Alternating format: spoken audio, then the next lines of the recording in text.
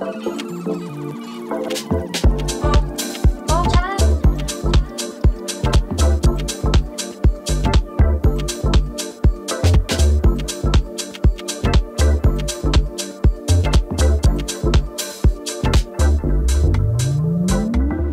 everybody, welcome back to our little series on Vertex Operator Algebras. Today is super exciting. Having finished with the Vida Soto algebra for now, we're going to investigate one final Lie algebraic concept, which is that of graded dimension. The graded dimension is akin to the partition function of statistical mechanics or conformal field theory, and may be relevant to those of you who have some experience with string theory. Let V be an S-graded vector space for some set S. The graded dimension of V is defined as the formal sum over the equally formal variable x, with coefficients taken to be the dimensions of the various subspaces of homogeneous degree. Note that in all constructions that follow, we require the dimension of each of the subspaces of homogeneous degree to be finite. This restricts to the type of algebra that we'll consider. We'll see a more in-depth study of these formal sums in our next chapter. For W, a graded subspace of V, the graded dimension of the quotient space is the difference of V and W.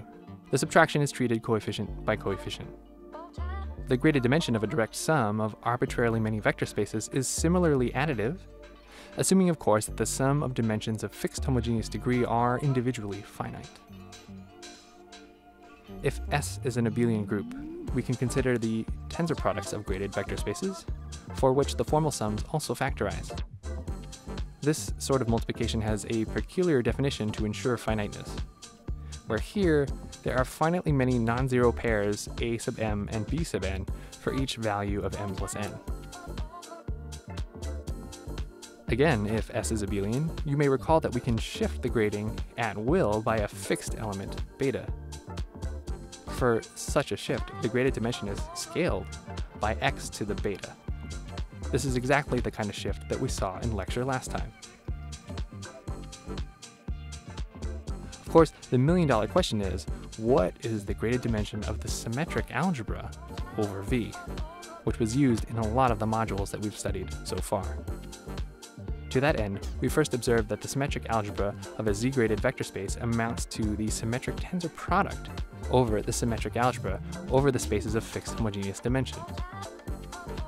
The graded dimension of S of V is then the product over the positive integers of the infinite sums over positive k, the symmetric powers of V, of the dimensions of the individual subspaces. To better see this, notice that the dimension of the kth symmetric power of some vector space W is the binomial factor dim W plus k minus 1 choose k. Put in terms of a product of binomial series, we can use the binomial identity to format the sum to something that might be more familiar. We now consider the specific cases of our Heisenberg algebras, taking care to note that the symmetric tensor products are over negatively graded spaces of H hat Z. Written as a product, we find, following FLM and general mathematics convention, we prefer to work with a large positive powers of the formal variable.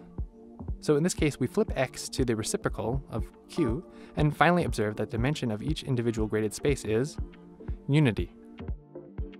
The result might shock you, or at least it should. Inspecting our graded dimension of Heisenberg modules, we see Euler's totient function staring at us in the face. Well, actually, Euler's phi is defined on whole numbers, counting the number of positive integers relatively prime to the argument, but this form is also intimately related to something else that is defined on the complex upper half plane. Indeed, consider the graded dimension of our celebrated shifted Heisenberg modules M.